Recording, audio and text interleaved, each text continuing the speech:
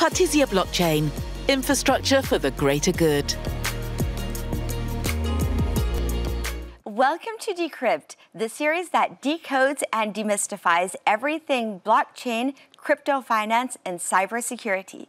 I'm very happy to have today with me one of the amazing defenders of digital, Eric Singer. Hello, Eric. Hello, Jenny. How are you? Can you explain to us today what are some of the main challenges facing your community? First of all, in 2021, we faced so many incidents. Let's speak maybe on three iconic incidents. First of all, the SolarWinds incident that happened in January 2021. This was against a software that is used by 18,000 companies worldwide, and this software can impact the internal IT of any organization. Second attack, that it was in mid-year, in May 2021, it was the Colonial Pipeline, that it was a ransomware. This was also an attack that impacted a huge critical infrastructure in US, so that it was kind of a wake-up call for the community here.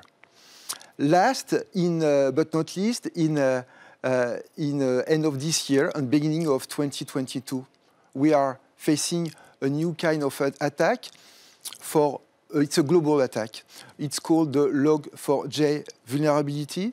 And this vulnerability is on any software, all software worldwide, and all companies are to work currently on this one to face this super important attack, very critical and difficult to detect. So I just wanted to mention a statistic for our viewers. Today, cybercrime losses last year were more than $6 trillion US, which equals $14 billion a day and even $11 billion per minute in losses. However, the likelihood of detecting and prosecuting cyber criminals is less than 0.05%. So Eric, what can we do in 2022? We need first to focus on people, about awareness, education of people using their devices, but also with the cyber defenders. They have to do cyber training on cyber crisis simulation, for instance. Second aspect is maybe the processes on cooperation within the community of cyber professionals. And we need to work together to better protect the ecosystem. Third, this is the technology aspect. And technology is not a magic wand. Kind of technology we need to use now, this is the new kind of antivirus with artificial intelligence. But also we need to use a new kind of protection, which is against any identity theft. This is the multi-factor authentication, a combination of password and also validation on a smartphone or whatever. We're seeing an unprecedented number of attacks, unprecedented scope, yes, unprecedented impact, but we also are seeing an unprecedented number of job openings, 2.7 million unfilled jobs. So what can you say to inspire people of all ages, all genders, to join the fight against cybercrime? So come to work on cybersecurity, this is an exciting journey. You can be a cybersecurity warrior, fighting against incidents. You and work in security operation centers. You can be an architect, designing new cybersecurity solutions. Cyber architect is a nice work.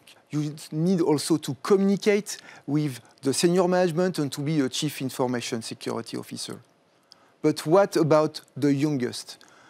How to drive the change for the kids? And I think our purpose and our aim is to go in schools, in college, and to ensure that we speak to youngest about cybersecurity, to girls, to boys. And my wish will be that for a girl or a boy to say, I want to be a cybersecurity warrior. Thank you so much, Eric. Next week, we will be talking about crypto finance with the world's youngest self-made billionaire, how he did it, and what he's doing to share his good fortune with others. Thank you very much. Partizia Blockchain, infrastructure for the greater good.